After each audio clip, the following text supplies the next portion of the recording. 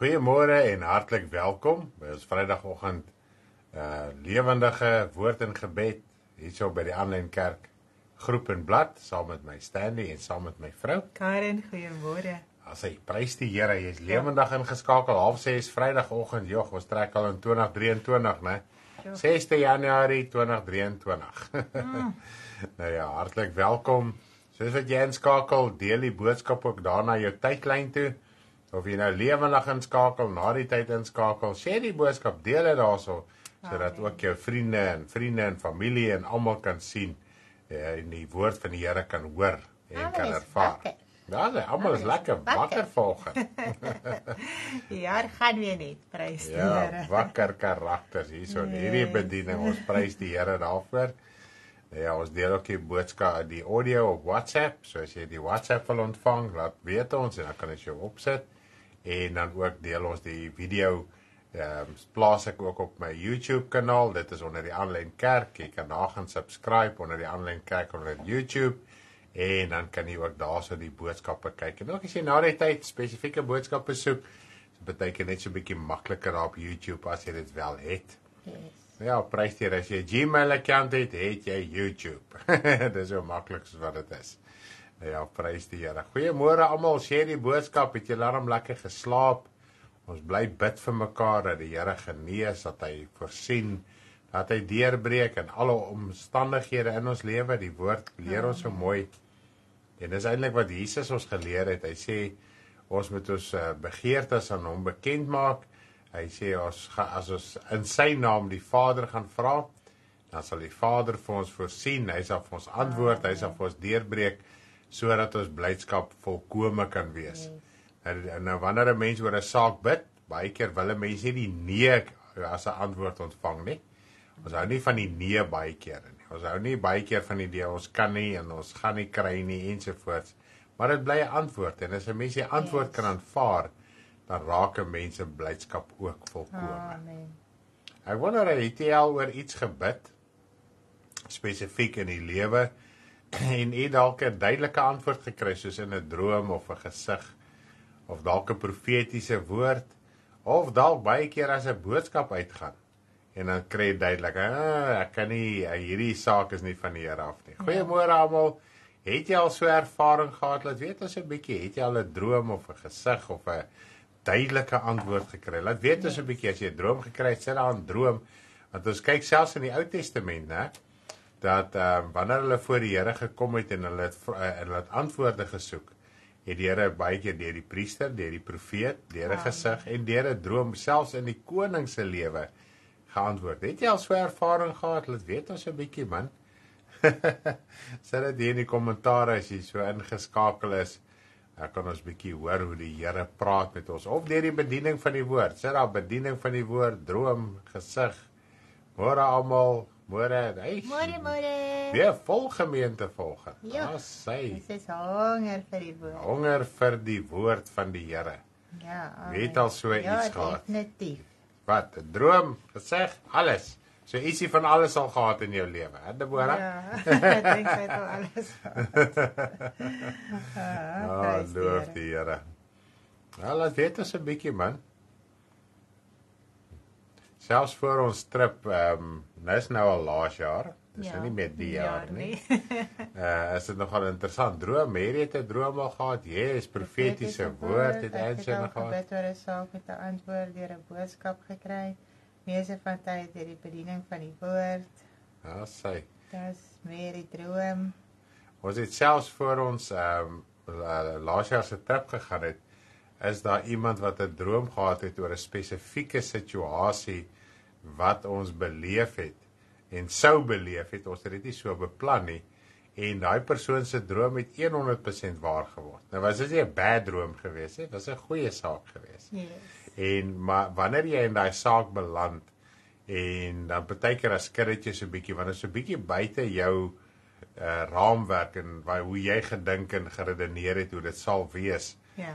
En tog waarsku die Here jou of praat met jou, nie eintlik net waarsku nie. Praat die Here met jou voor die tyd.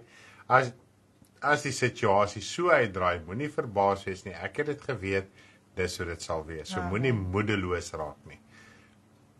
het al vrae gehad en daar gebid, dan word dit deur die bediening van die woord beantwoord.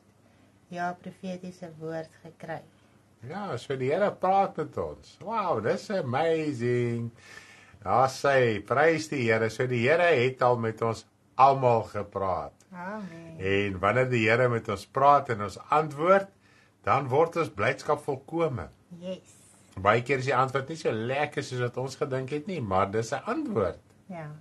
Prys die Here. Maak dit nie opgewonde om te dink die Here het al met jou gepraat. Ja, amen. Ja, nee. Die Here het met jou gepraat. Ja.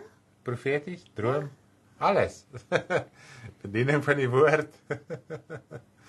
Ja, so kosbaar is God, nee. Ja. Maar die mens te praat. Ja, dit is so baie keer as jy in 'n situasie dat jou eie gedagtes, jou eie alles kan vir jou antwoord gee, jy kan die woord lees, dit kan vir jou antwoord gee, maar baie keer as jy daai droom kry, of wat ook al, en daar het al 'n paar keer in die gemeente ook, in die bediening in ons eie saak, het mense al drome van ons gehad. Ja. En dat het net so, partykeer was dit 'n geweldige waarskuwing geweest. En ander kere was dit 'n aanmoediging en 'n bemoediging. Hoor, jy gaan net aan, druk deur, staan op, moenie moedeloos raak nie. So dit kan in baie opsigte plaasvind. Dit kan waarskuwend van aard wees en dit kan ook bemoediging van aard wees. Het die Here al met jou gepraat? Ja, en drome en profetiese woord en die bediening van die woord. Dis hy. Prys die Here. Ja, sê. En wanneer die Here met ons gepraat het, ek weet nie hoekom ek so vanoggend 'n bietjie wil praat nie. Wanneer die Here met 'n mens praat, dit was nie een of ander vreeslike bonatuurlike emosionele ervaring nie. Die blydskap wat 'n mens in jou kry wanneer die Here met jou praat en antwoord, dit is amazing. Maar dit is nie asof jy buite jou sinne raak nie, nee. Ja. Dis 'n nigterheid. Ja, dis 'n normaliteit, 'n nigterheid. Yes. Yes. Dis is wanneer ons met mekaar praat, jy kry nie daai duidelike antwoord, daai duidelike oortuiging. Yes. Oor dis die saak en ook baie keer bid jy oor 'n saak en jy wonder, moet ek nie. Dan is daar nie tyd om eers te gaan slaap nie. Om eers 'n droompie te kry. Ja, en dan kry jy baie keer daai vaste oor. Jy weet dat jy weet, dit is die antwoord, jy kan nie daar verbykom nie. En wanneer jy die regte besluit maak en volgens dit gaan, en dan kom jy agter maar die Here het my gelei. Yes. Prys die Here. Dis amazing. Ja, is dit nie amazing nie? So, as jy al ooit gewonder het of die Here met jy gepraat het, yes, daar het die Here al met jy gepraat. En ook wanneer jy die Bybel lees, en dit is uiters belangrik. Wanneer jy die Bybel lees, praat die Here ook met jou, want die woord sê ons sal die stem van die herder ken. Yes, Rina sê, en dan kry jy vrede in jou hart. Daar sê. Dit is so. Ja, want baie keer kry jy net vrede, net, okay, dis hoe dit is. Ja. Jy kan dit nie verander nie, dis hoe dit is, aanvaar dit, dan kry jy daai vrede in jou, dis nie 'n definitiewe ja of nee nie, jy kry net vrede. Ja. Dis waar. En wanneer ons die woord van die Here lees, en mense aanvaar die woord vir die waarheid, hoe dit vir ons opgeteken is, dan praat die herder met ons. Amen. As ons dit verwerp, dan verwerp ons die stem van die herder. Met ander woorde, dan herken ons nie die stem van die herder nie. En dis die woord. As jy in jou binnekamer gaan, en of jy by jou huis of waar ook al op die pad, en jy lees die woord of luister na die woord, dan praat die herder met jou. Dan hoor jy God se stem. Ja. En die woorde van die woorde wat in die Bybel is God se woorde. Dis wat hy met ons praat, elke dag, dis wat sy wil is. Hy uiter sy wil deur sy woord.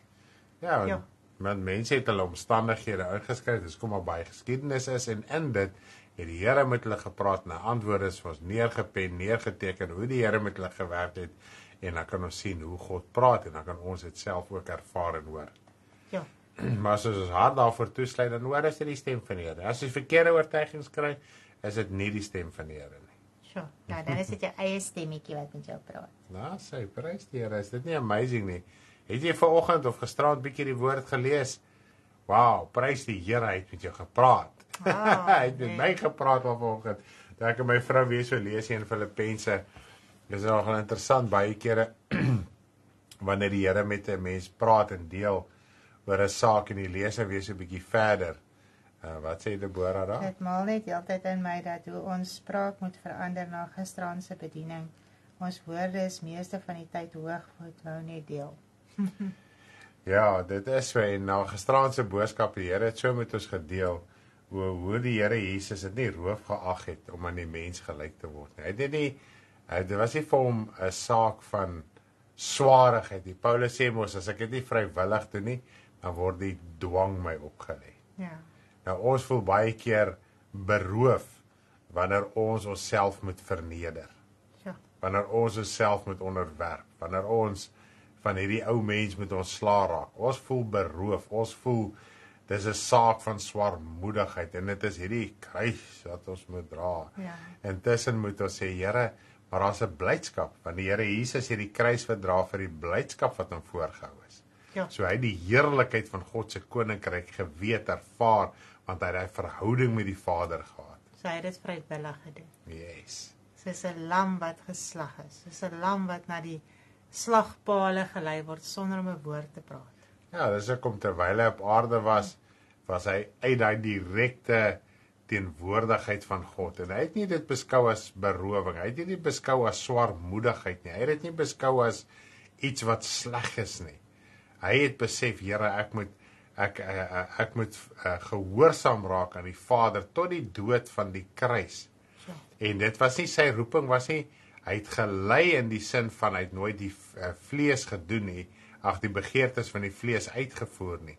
Maar dit was nie vir hom 'n swaarigheid nie. Ja. Dit was vir hom 'n heerlikheid, omdat hy geweet het, die geestelike, om te verneder, dit is die saak van oorwinning. En God is so nederig, Ja. dat Jesus hom tot op daardie vlak van God se nederigheid verneder het, deurdat hy gehoorsaam geraak het aan die Vader. So terwyl hy op aarde was, het hy dit nie as roof beskou om hier op aarde in die gelykheid van die mens te wees nie. Ja. En ons beskou dit as berowing want omdat net ons as mense is eers vleeslik. Ons as mense is eers sondig. En wanneer ons van hierdie ou nature tradisie denke van ontslaaf moet raak, dan voel dit as 'n berowing. Ons voel dit as, man, moenie in my karakter klim nie, moenie my try verander nie. Dis kom aanraak nie. Jy? Moenie my aanraak nie. Ja. Dis ook om baie mense baie keer nie die Here wil aanneem nie, want hy wil nie sy gedagtes laat verander word nie. Hy wil nog aangaan met sy tradisie. Ons as mense is so. Die Here Jesus het gesê die mens wil nie dadelik die nuwe hê nie, want hy sê die ou is beter. Ja. En die Here wil die ou uithaal, die ou mens. So. Wow, prys die Here. Nou my vrou, jy het vanoggend weer so lekker gelees in Filippense. Ja, ek wil net eers gou iets sê. Yes, asseblief. Ja, met ons. My man het so mooi die week gepraat met iemand op die foon oor geloof. Ja, dis nogal mooi, né? Yes, en vanoggend het hy nou so praat en deel en hoe die stem van die herder is en ek dink daaraan, Here, wat is werklike geloof? Ja. Want ons dink baie keer geloof is 'n opgesuikte storie. Ja, so emosionele. Ja, en jy moet op 'n sekere vlak en punt en wat ook al kom om byvoorbeeld vir iemand te kan bid om genesing te kry of om werklik die Here te vertrou in 'n saak of wat ook al. En my man deel met die persoon en dit was my so mooi geweest dat geloof is om in elke omstandigheid wat in jou lewe kom, nog steeds vashou aan die Here, nog steeds die Here te dien, nog steeds aan te hou. Maak nie saak wat in jou lewe gebeur nie, wat is die probleme, omstandighede, dinge wat om jou gebeur. Yes, om gehoorsaam te bly aan God. En dit is nou weer by die stem van die herder. Here, wat sê jy vir my in hierdie omstandighede? Lees die woord. Yes. En dit wat jy verstaan en weet van die woord, wanneer jy dit in gehoorsaamheid toepas, dan is jy besig met geloof. So geloof is iets anders as wat ons dink. Jy moet aangaan, maak nie saak wat nie. Tot op die einde toe moet jy volhard, tot op die einde toe moet jy oorwin. En so as jy die woord toepas in jou daaglikse lewe, is dit geloof. As jy in omstandighede is wat vir jou rof lyk en jy bly na die Here toe gaan en jy gaan soek om in daai omstandighede, jy hou vas, jy verander, jy vernuwe, jy soek die Here, dan is dit geloof. En dit was my so mooi om te dink, toe my man so deel, dat maak nie saak wat jou omstandighede is en hoe jy dit hanteer en hoe jy dit uitsorteer nie, in geloof sal die Here doen wat hy wil doen. Yes. So, as die Here dan iemand wil aanraak, sal hy dit doen. As die Here dan iemand wil genees, sal hy dit doen. Want ons wil dit baie keer in ons eie krag doen. Ons wil iets opwek wat geloof is. Ja. En ons wil God beïndruk met iets wat ons wil opwek. Maar terwyl jy gehoorsaam is in dit wat jy in die woord moet toepas, gaan God doen wat hy wil doen en jou gebruik as instrument. En dit is net so cool geweest om daaraan te dink, Here, ons moet net uit pad stap. Ons moet net in gehoorsaamheid, want gehoorsaamheid is die kern van alles. Gehoorsaamheid is eintlik geloof. Yes. Want as jy uitvoer dit wat die woord verwag van jou, wat God van jou verwag, met jou praat, met jou deel, dan is dit gehoorsaamheid en dit is geloof. Here, ek het soveel geloof in hier dat ek die woord gaan toepas. Ja, en as jy Hebreërs 11 kyk en praat jy mos van die onsigbare geloof. Wat is geloof? Dis die bewys van die dinge wat ons nie sien nie. Kom ons lees net gou daar. Ja, dit is so mooi, Angel, wat jy sê, dis nie 'n feeling nie. Yes. Want die meeste van die tyd voel mens mors dood as jy net die woord toepas. Jy sit baie keer in sulke rowwe omstandighede en jy pas net die woord, en jy weet net, Here, ek moet nou net die woord toepas. So dit is nie 'n opgewonde feeling terwyl jy dit doen nie. En dit voel ook nie of jy geloof het as jy geloof toepas nie. So dit is 'n gehoorsaamheid waar jy moet deurbreek. Ja, want baie keer besef jy as jy nou in hierdie saak gehoorsaam gewees aan die woord van die Here, die geskrewe woord van die Here. En dis wat hy nou sê, jy het nie altyd 'n droom nodig nie. God praat baie keer in drome, gesigte, profetiese woorde, wat ook al, maar baie keer, ek kan vir jou sê, 90% van jou lewe gaan oor geloofsgehoorsaamheid, gehoorsaamheid aan God se woord, want as ek glo God se woord, as ek weer gebore is, ek het die lewende woord aanvaar, ek is gedoop, ek stap in die pad, dan erken ek dat dit wat die Bybel wat ek in my hand het, is God se woorde. En ek erken dat dit wat hierin geskryf is, ek moet my lewe volgens dit inrig in gehoorsaamheid, nie in gevoel nie, nie in feeling nie, nie in emosie nie. Nou, hy sê die Hebreërs 11 vers 1, die geloof is dan 'n vaste vertrou op die dinge wat ons hoop, 'n bewys van die dinge wat ons nie sien nie. So baie keer wanneer jy in geloofsgehoorsaamheid aan die woord van die Here gaan toegee, is daar baie keer tydelike, nadelige gevolge. Yes, Is die dit meeste nie? van die tyd. Ja, baie keer as jy nou sekere besluite moet maak, werksomstandighede, mag jy lieg of mag jy nie lieg nie, terwille van bietjie materiële voordeel. En as jy die regte besluit maak volgens die ingeskrewe woord van die Here, dan luister jy na die stem van die herder, jy reageer volgens die stem van die herder, en dit is die onsigbare geloof. Ek glo in die woord, ek gaan dit gehoorsaam toepas, met die hoop dat my siel gered gaan word. Ja. Met die geloof dat ek gehoorsaam is aan die woord van die Here, dit wat God se wil is. Amen. En dit is die onsigbare geloof. Nou die voorbeelde in Hebreërs 11 gaan oor mense wat God die dinge van hulle verwag. Nou die Here verwag vandag van ons om die evangelie te verkondig. Daar was alles destyds uiterlike dinge, hulle moes uiterlike dinge deurgegaan het, so in baie uiterlike dinge moes hulle gehoorsaam gewees het, want hulle het ook nie 'n Bybel gehad soos wat ek en jy vandag 'n Bybel het nie. Die Bybel het ontwikkel as gevolg van mense se geloofsgehoorsaamheid. So nou het hulle geweet, dit is die stem van die Here, nou praat God met hulle. Hulle het opgetree en die einddoel van hulle, die begeerte, die verwagting in hulle, was dat hulle gered kan word en die verlosser kan kry. Want nou sê die woord van die Here, hulle almal, dis vers 13, hulle almal het gesterwe sonder om die beloftes te verkry. En wat is daai belofte? Die belofte van Jesus, die belofte van redding, die belofte van verlossing, geestelik, nie tydelik nie. En dis hoekom in vers 6 sê, sonder geloof is dit onmoontlik om God te behaag. Met ander woorde, en hy is 'n beloner van die wat hom soek. So, dis onmoontlik om God te behaag as ons nie gaan optree nie. Jakobus praat daarvan, geloof is 'n gehoorsame optrede. Ja, dis mooi. En dit kom nou weer by die liefde wat ons gisterand van gepraat het, die wederkerige liefde. As my dit lees. Het u my so lief soos wat ek u het, en het ek u lief soos wat u my lief het.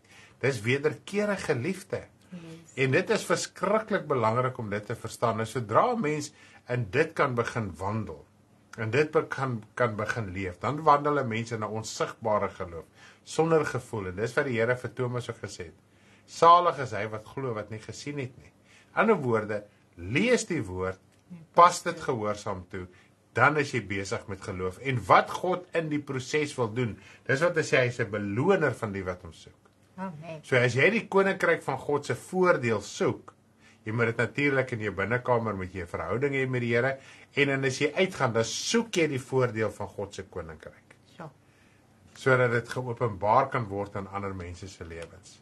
Maar dit is nou so mooi hier in Filippense 1 vers 9, wat hy sê, dit het al van gisterand af met my gepraat, hy sê, en dit bid ek, dat julle liefde nog meer en meer oorvloedig mag raak, word in, ek gaan dit net weer lees, en dit bid ek, dat julle liefde nog meer en meer oorvloedig mag word, in kennis en alle ervaring. So jou liefde moet groei, en groei, en groei, en meer oorvloedig word, in kennis, so jy moet 'n liefde hê vir die woord, jy moet dit lees en verstaan en deel maak van jou lewe, maar jy moet ook dinge ervaar, en dit laat ook jou liefde oorvloediger word. Dit is so cool om aan te dink. So dit kom eintlik by daai dinge, jy kan nie jouself afskei nie, want mens kry ervaring deur omstandighede, deur met mense te meng. So mense liefde kan nie oorvloedig word as jy nie tussen mense is ensovoorts nie. Hy sê om die dinge waar dit op aankom te onderskei, sodat jy rein en vir niemand 'n aanstoot mag wees nie, tot op die dag van Christus. Vervul met die vrug van geregtigheid, wat daar is in Christus Jesus, tot heerlikheid en lof van God. So, dit is net my so cool. Jy moet ervaar, jy moet beleef, sodat jy die woord kan toepas, want as jy niks gaan ervaar en beleef nie, as jy die hele tyd jouself gaan afsonder en nie met mense gaan meng nie, gaan jy niks ervaar wat jou liefde gaan suiwer nie, wat gaan maak dat jy kan onderskei en rein raak en vir niemand 'n aanstoot gaan wees nie, want as jy nie verstaan, as jy nie tussen mense kom nie, gaan jy nie verstaan dat jou gesindheid dalk baie keer of jou geaardheid dalk mense afstoot. En dit is hoe jy weet, hoorie, maar ek moet verander. Hierdie karakter van my moet verander, want dit is 'n aanstoot vir mense. Maar dit kom deur ervaring. Dit kom wanneer jy tussen mense is en die liefde moet uitleef. Dan kom jy baie keer agter, joh, wat se liefde het ek? Ek het my eie liefde. Ek het nie God se liefde nie. En dis so wat hy sê, die vervul met die vrug van geregtigheid, wat daarin Jesus Christus tot heerlikheid en lof van God. So. Ja, dit is so mooi. Prys die Here. Dis my so mooi. Ek het hierso, toe my vrou volgende die skrif lees, toe kyk ek hier in my Bybel, toe sien ek het die aantekeninge gemaak. Maar dis interessant, hierdie ervaring, in die Engelse Bybel praat hy van discernment, onderskeiding. Ja. Dis amper asof hy die twee woorde omgeruil het. En dan praat hy van, as hy praat van onderskeiding, praat hy van toets, ondersoek, to approve. Met ander woorde, ons moet in ons ervaring, in ons meelewendheid met ander mense, moet ons naderhand kan ondersoek, ons moet kan toets, ons moet, want die woord van die Here sê in Hebreërs 5 vers 14, dan praat hy daarvan, vir die wat geestesvermoëns besit, om goed en kwaad van mekaar te kan onderskei, om die regte ding te kan doen. En mens kan dit nie doen as 'n mens afgesonderd in 'n eiland lewe het nie, en 'n mens kan tussen miljoene mense wees, en afgesonderd wees, sonder om deel te wees. En jy kan tussen 3 mense wees, of by 1 persoon, en jy kan daar wees, jy kan by wees. Yes, en dit is my so mooi in vers 12, wat hy sê, en ek wil... Kom ons gaan aan. Yes.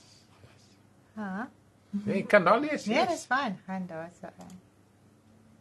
Hy sê so mooi, hy sê, ek wil hê dat julle moet weet, broeders, dat wat my wedervaar het, eerder op bevordering van die evangelie uitgeloof het, sodat my boeye openbaar geword het in Christus, onder die keiserlike leiwag en by al die ander, En die meeste van die broeders wat in die Here deur my boeie vertroue gekry het, des te meer waag om die woord onbevrees te spreek.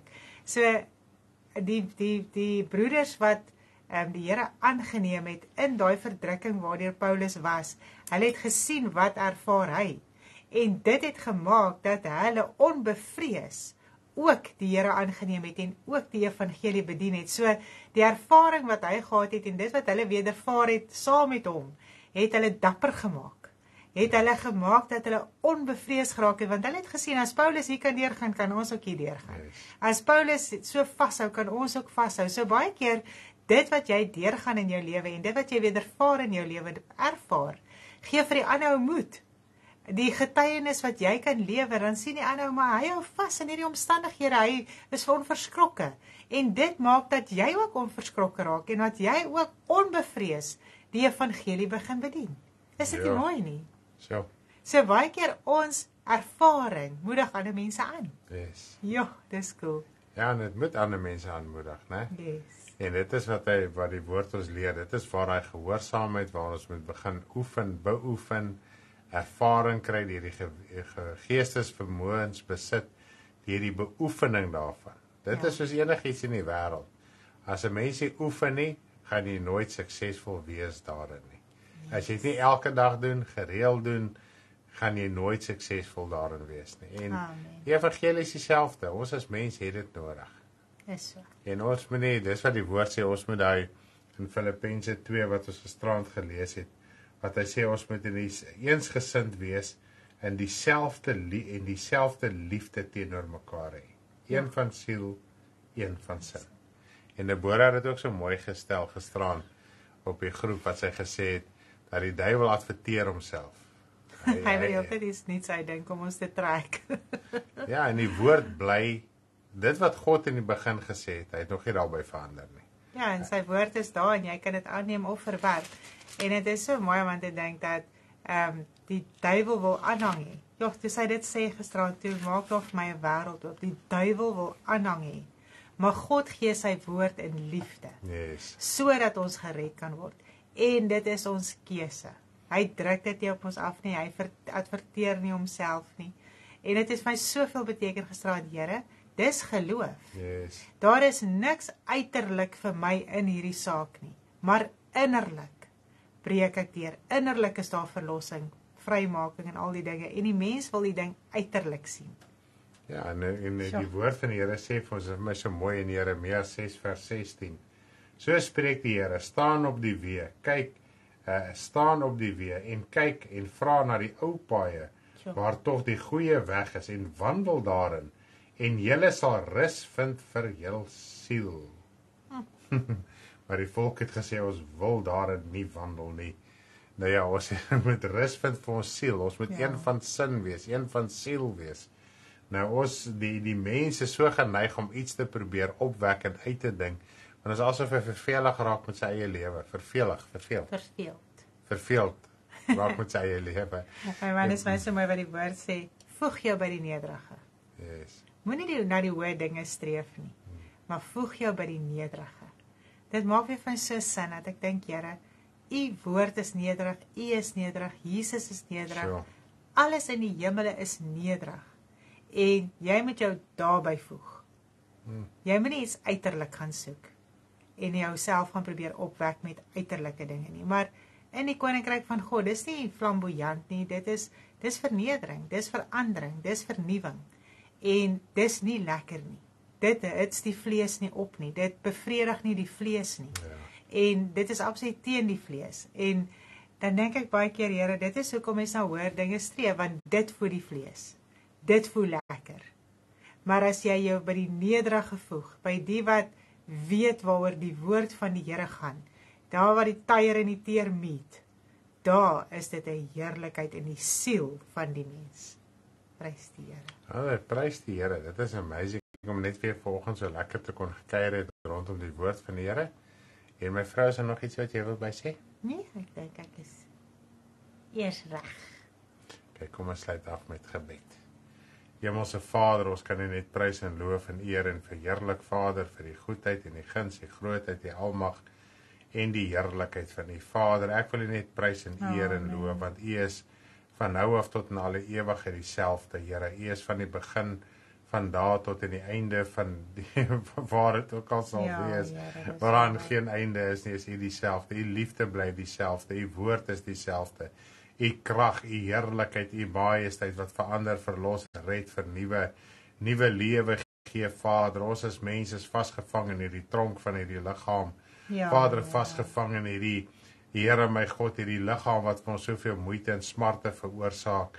Here my God, maar wanneer ons U kan dien, wanneer ons kan vandag gaan verstaan om uit te breek in die heerlikheid en die krag van U, wil ek bid, o ewige Vader, dat die woord van U, Here my God, halleluja, deur sal breek in ons harte om ons te verlos en vry te maak en dat ons nuwe lewe kan kry, Vader. Here, nie net uiterlik nie, maar innerlik. Die woord sê innerlik moet ons verander, sodat die uiterlike verander kan word. Vader, in ons gedagtes, in ons optrede, Vader. En ek loof en ek dank en ek prys hiervoor, Vader. Ons wil volgende weer vir Michelle en Ina en Mary bid, terwyl hulle, Here, sake in hulle liggame het, wat dringend aandag nodig het van U kant af, dat U asseblief sal deurbreek na hulle liggame toe, om hulle te genees, om hulle, Vader, aan te raak, asseblief, o ewige Here, want U is die God van genesing, en so wil ons bid vir almal in die bediening, almal in die gemeente, almal in die liggaam van Christus, Vader, wat deel is van die liggaam van U, Here my God, dat U hulle liggame sal aanraak, en dat U hulle genees. Vader, so wil ek ook bid, Here my God, vir hulle wat vandag finansiële krisis het, finansiële probleme het, besluite wat hulle moet maak en tydelike dinge. Vader, as hulle wat voor die aangesig van die uitroep vir verlossing van sekere gewoontes wat hulle het, en ons wil saam met hulle bid, en ons wil vir hulle bid, Vader, dat U asseblief kragtig sal deurbreek om hulle ook te verlos en vry te maak. En ons loof en ons dank en ons prys U in Jesus se naam. Vader, baie, baie dankie dat ons net vandag op U kan vertrou. Dankie vir U kosbare woord, U liefde, U genade, U barmhartigheid. U is 'n groot God van groot barmhartigheid, liefde en genade, wat ons wil uitred, wat ons wil verlos, wat ons wil vrymaak. So groot is U liefde. U wil ons in die hemel hê, U wil ons siele bevry van hierdie wêreld, en ons dankie vandag daarvoor, ons loof U. Here, en ons bid dat U ons sal versterk en krag gee om hierdie pad te kan stap. Vader, dit gaan heeltemal teen die menslike natuur en menslike denke en idees en gedagtes. Vader, die woord voed nie die vlees nie, dit voed die siel, Vader. En ons dankie vandag dat U ons net bly help om gehoorsaam te wees. Ek besef al hoe meer, gehoorsaamheid is vir U baie kosbaar, en in 'n mens se geestelike lewe ervaar 'n mens dat hoe meer mens gehoorsaam word, hoe meer word 'n mens gehoorsaam, en hoe meer wil jy gehoorsaam wees aan die woord van U Vader. Maar as mens dit verwerp en Here ongehoorsaam raak, is dit soos 'n ongehoorsame kind, wat Here, daar's naderhand kan jy dit nie meer beteel nie, daar is naderhand nie eintlik eers meer antwoorde nie. Vader, en ek dank U dat U ons vandag help en deurdra en die wysheid en die insig gee en verleen, en dat ons in kennis en ervaring sal groei in die liefde. Dit is vir my so mooi volgens, dit staan vir my so uit, dat Here, ons moet die kennis van die woord opdoen, maar dan moet ons dit ook prakties gaan uitleef tussen mense, en ervaar, Here, wat in die lewe aangaan, ervaar wat in ander se lewe aangaan, en Here, so moet ons ook weer verander en ons lewe inrig volgens die woord en die krag van U, om niemand tot aanstoot te wees nie, Vader, want ons geaardheid kan 'n aanstoot wees vir ander. Dit kan maak dat ander nie die U wil dien nie. Here, en toe ek nou weer vir Paulus so lees vanoggend, en ek sien dit wat hy gewedervaar het almal eintlik moed gegee om aan te gaan in die evangelie, om onverskrokke die evangelie uit te dra. En dit was vir my so mooi geweest om aan te dink, Here, die mense lewe kan die ander ou bemoedig en Here aanmoedig om net die evangelie te wil bedien, om gehoorsaam te wees in die woord, om te groei in liefde en ervaring en al hierdie dinge. Here, dan sien mense dit nie meer as 'n vloek nie, maar dan sien mense dit as 'n opgewondenheid, want ek kan my broer en my suster stig, ook met my lewe, ook met dit wat ek wedervaar, en ek sê net vir U so baie, baie dankie daarvoor. Dankie vir die mooi getuienisse, wat in die liggaam van U uitgaan. Here, as ek so hoor, hoe die woord met almal praat en deel, Here, Anshan en Granville en Mary se getuienis gisteraand, dat hulle sommer net begin uitroep het, sommer so onder mekaar, Here, en U net begin soek het, en hulle harte net kom skoonmaak het, en bely het, ons elkeen het so gevoel, en Here, dit is net so mooi om aan te dink, dis wat die woord doen, hy maak ons skoon, hy maak skoon, dat daar meer vrug na vore kan kom, en ons dank en ons loof en ons prys U vanoggend vir U kosbaarheid, U liefde, U genade, want dit is genade, Here. Baie, baie, baie dankie. Help ons in hierdie dag. Here, versterk ons en dra ons deur en beskerm asseblief elkeen van U kinders vandag in die kragtige naam van Jesus. Amen. Prys die Here. Prys die Here. Dankie dat U saam met ons vanoggend gekuier het, die dag begin het in die naam van die Here. Daar's hy, prys die Here dat ons een van sin, een van siel en een van liefde kan wees teenoor mekaar.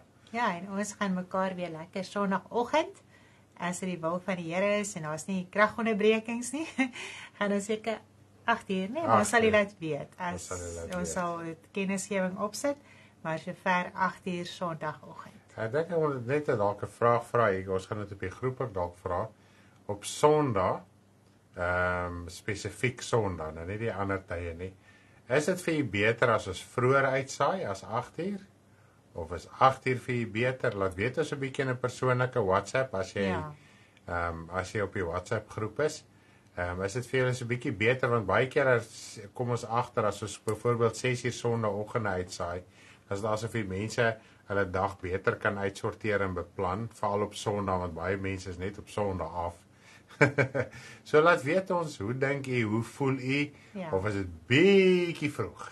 Ja, of dalk sê vir ons dalk 'n tyd wat julle dink dit is geleë. Yes. Dan kan ons 'n bietjie ons tyd inrig. Yes. Volgens almal wat, dan gaan ons maar kyk wat die meeste sê, en dan kan ons dalk so 'n bietjie 'n plan verander. Ja, want ons besef, baie wil Sondag bietjie ietsie gaan doen, of inkopies doen, want hulle het net Sondag af, of wat ook al, en dan, as ons vroeër uitsaai, het hulle daarom 'n beter dag. So laat weet ons, bietjie op die WhatsApp groep, ons sal die vraag dalk vra, net om te herinner, en dan kan ons bietjie meer daar permanente, as 8 uur reg is 8 uur reg. Yes. En maar die beerkrag het al ons genoodsaak om 6 uur uit te saai, en dit was vir almal soos awesome, vir baie, nie almal nie, vir baie beter gewees, so laat weet ons. Dis sy, so prys die Here, laat weet ons op 'n persoonlike WhatsApp. Okay. Lekker dagie vir almal. Bye bye.